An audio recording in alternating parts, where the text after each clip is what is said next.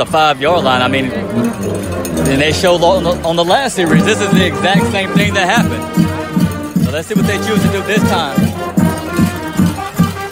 And 2 receivers out, 1 on each side. He's going to hand it off to his running back, but they're going to stop him behind the line of scrimmage. So that's like a loss of 2 yards. So it's a great defensive stop by the Tigers. So let's hope they can keep this going. And that's all you can ask for. Keep playing strong and keep playing tough. That's all you can really do. And, I mean, 10 minutes left in this half. Let's hope that they can just regain that control. So Dusty Cook takes the snap, hands it off to Jones. And once again, Jones nowhere to go.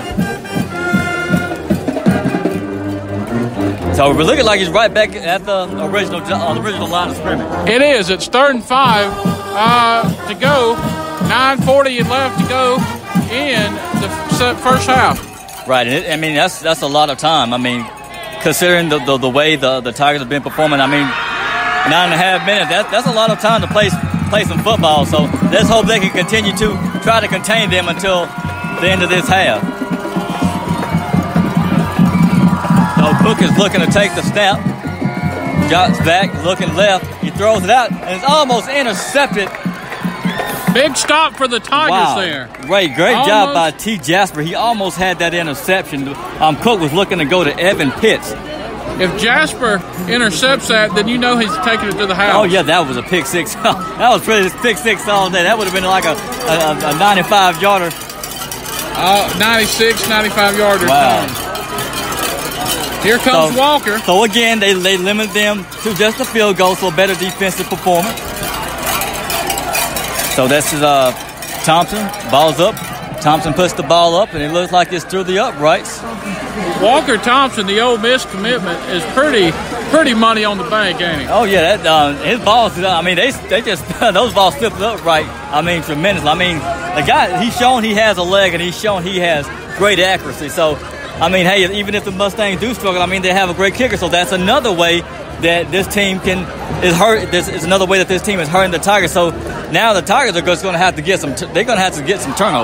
They got to do something. They got to find some spark on them. You know, they need to have a kickoff return, get a score. I mean, you ain't out of this game yet. I mean, 20-0 sounds bad, but if you were here, you'd be able to see it that they just need a score. Right.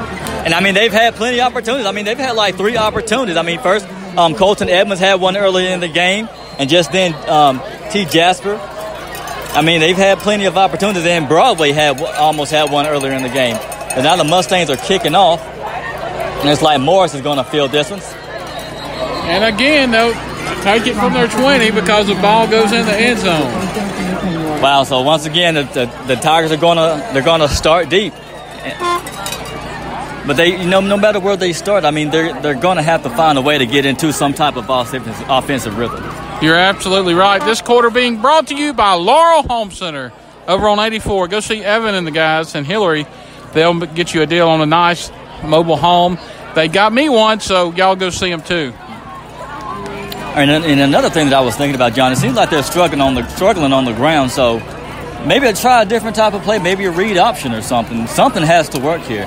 As McGee takes the snap and he gives it to Hayes. Hayes powering his way up the middle for about a 5-yard gain on that carry. So not a bad job. The offensive line helping him out by giving him a push. You know what they need? They need to go by and get up some good Raising Cane chicken fingers before the pregame. Hey, that always helps. They might need some chicken in them. Yeah, chicken in them. And that sauce too, baby. Oh, yeah. Good old sweet tea. And lemonade. All right, so they're going to line back up here, going 2 receivers. McGee is going to hand it off to Hayes again. Hayes is going to drag a few defenders for about another 5-yard pickup. And they're doing good here. They're keeping the drive going, making it manageable, and they're not getting themselves in trouble. Right, and one thing that I've noticed that they've done, they've eliminated some of the receivers, and they've added some more offensive linemen. So maybe that's the direction they're going to look to go to get the ground game going and just adding some more offensive linemen for some more protection and to help create some more lanes. Absolutely. They're going to keep that same formation, 1 receiver on each side. Hayes to the left of McGee this time. That's going to be a good first down, it looks like. Mustangs jump there, so first down Tigers. So I'll take it any way we can get it right now at this point. Exactly. That looked like Colin Maggard got a little excited on the play. Seemed like he tried to time the snap a little bit and just crossed the line a little bit too much. And when he did that, it caused the whole defensive line to jump just a bit. Yeah, you know, give the young man credit. He's trying. He is trying. That's it. But like our coach used to tell us, if you're going to cross that line, you better hit somebody. You better plow into somebody, yeah. So they line up again. They're going to move most receivers to the left this time. Okay, that's a good run. Yeah, Hayes up the middle. Hayes up the middle, man. That seems to be working right now for the Tigers. So, you know, I think they're finding some offensive identity here and finding out something that works. I've got a good idea. Keep it away from Byron Young. That's all you got to do. Yeah, you keep it away from his direction. So, I mean, hey. Go the other way with Mr. Young. Right, and you know, he has been a disruptive force on that defensive line. I mean, he's not allowed McGee to really do much of anything. Not at all. He's a talented commitment to Alabama. Right, so they're going to keep that same formation. McGee is going to keep the ball and take it himself up the middle. For a first down. I think they found an identity here, something that's going to work. Something is finally clicking for the Tigers, something we need. They need to go down and score.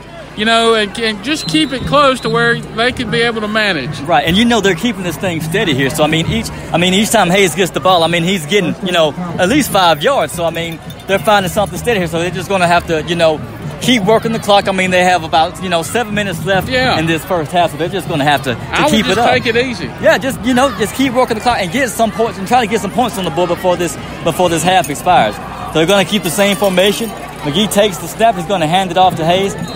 The defensive line wasn't too caught up with that one, and they stopped Hayes as soon as he got the ball. So we're going to have about a 2-yard pickup on that carry. Yeah, so, well, really, they didn't gain nowhere. They stopped him right at the line of scrimmage. Right, and now you kind of have to wonder, is Hayes getting winded here? I would say so. I would probably maybe throw a little pass out in the flat. Right, I mean, he's been a primary running back since the game started. I mean, the guys, he's had quite a few carries here, so I mean, maybe need to look to give the guy a little bit of rest. But they're going to keep working the same formation. They're going to send Jay Jones in motion. McGee hands off to Jones. Jones blocked one tackle, but wow, he took a vicious hit. But it looks like Cedric Bender. Yeah, Bender caught him in the backfield and just drove him the other way. So now it's going to be about third and a mile.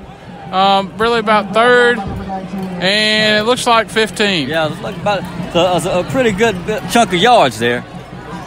So they're going to go to a timeout. A timeout heat for the heat. So it's kind of humid out here. It is. It's getting a little warm. Yeah, we're in the pasture now. We in the pasture. We ain't in the jungle tonight. So Tigers trail 20-0 with 5:49 left. 3rd and 14. From the Tiger 39-yard line. And this is being brought to you by Laurel Home Center over on 84. So go by and see Evan, Daniel, Josh, and the gang. We'll be there tomorrow doing a fantasy football draft. Are you ready for that, Kinsley? Oh, I'm ready. There's nothing quite like fantasy football. It's really the only time that you can really get most of the players you really want on the same squad. So where would you be? Where would you want to be if you were drafting, in a league, and if you were, where would you want to be at? I would be probably around 7 or 8. 7 or 8? I'd like to maybe be a little bit higher than that, get all the good picks. Well, you get in the middle. That way there's an even flow. You do have a point there. All right, so it looks like, the Tigers are going to take a different formation here. So now they're going to go back to the shotgun formation with 3 receivers to the right, 1 to the left. McGee's going to take the hand and just plows over the defender as he crosses the line. Would you go for it here if you were the Tigers? I'm always one to look to go for it, John. I'm really not much of a punt person, but I mean, hey, in this particular point, it looks like the Tigers, they're going to punt it off. And with 5 minutes left, I would say that's probably a safe bet, but the defense has done a good job of, controlling the Mustang offense. But I mean, they haven't quite been able to really stop them. So I mean, right here, let's see if they can look to not allow any points from the Mustangs. So the kick is up. What a kick by Patrick Little. That was a very high kick. So we're going to let the ball roll to about the 12-yard line. So the Mustangs are going to have a ways to go with 4 minutes and 40 seconds left in this first half. But the way that they've been performing, that's not a long way. No, so the Mustangs will take over 1st and 10 at their own 13-yard line, headed that away, which is left. That away, I like that. But yeah, I mean, I think honestly, I mean, they're gonna work the air game. I mean, it was that much time left. I mean, just if they choose to be aggressive and just go for it, or maybe they may just continue to try to work the ground game. We'll see what they decide to do. So we'll see what happens. The Mustangs are lining up, and here they go. They're going to come out with the 2 formations. And Cook's going to hand it off to his running back, who just cut the line splits, and he just goes straight up the middle. And the Tiger defense thought it was down, but the whistle never blew. And it's like the Tiger defense set up and allowed the running back to get 5 or 10 more yards. Yeah, the Tiger defense couldn't track down the running back, the Mustang running back. So a gain of about 20 yards. So that takes it all the way up to the Mustang 34-yard line, and it's 1st and 10 Mustangs. And just so you know, the running back is number 7. It's kind of, like I said, it's kind of hard to make out the number. We're doing the best we can, so it's going to be another timeout on the field. So when you are hungry and you need something to eat, go by Raising Cane's. Brought to you by Raising Cane's. Football is just a part of who we are. And that's really how it is here in the South. You know, here in Mississippi, Jones County, football is just what we know. It's right, John. It's like a way of life. I mean, that we wait pretty much like 8 months just for 3 months of football. But, I mean, it's all worth it. I mean, everything that goes into, you know, the off-season, the preparation. I mean, all that wait time for this. But, you know, it's all worth it. And, I mean, we love every bit of it. I mean, I know I love me some Tiger football. I love all Tigers football, but there's something about, you know, Tiger football just really gets you going. It does, and so, you know, we're getting ready for the Mustangs to come back. 1st and 10 for the Mustangs from their own 34. Right, they're going to come out with 3 receivers, and Cook is going to hand it off. He fakes the handoff and keeps it himself and picks up about 7 yards on the carry. So, hey, that was a great fake for that play. I was almost faked out myself. Well, he didn't gain much. He gained about 2, but a long 2. But it was a good carry because I was faked as well. Cook's done a good job here tonight. He is. Now he has 3 receivers out. Cook takes the snap. He hands it off to the running back, cuts up the middle. And again, the Tigers thought it was down, but he wasn't. So it's off to the races, to the 20, to the 30, to the 20, to the 10, and it's touchdown.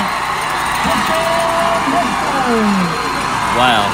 Again, there is a flag on the play. So and there is a flag on the play. Usually, when it's that good, there's something to go wrong. Right. And it probably was offensive holding again, like the last time this happened. It was offensive holding. But then again, despite this, imagine if there was not a flag on the play. This Tiger defense, I mean, they have to go back to the basics here.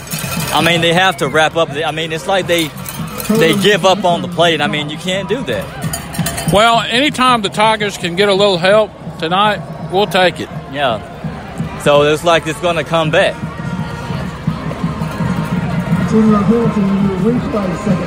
No, they're going to replay the second down.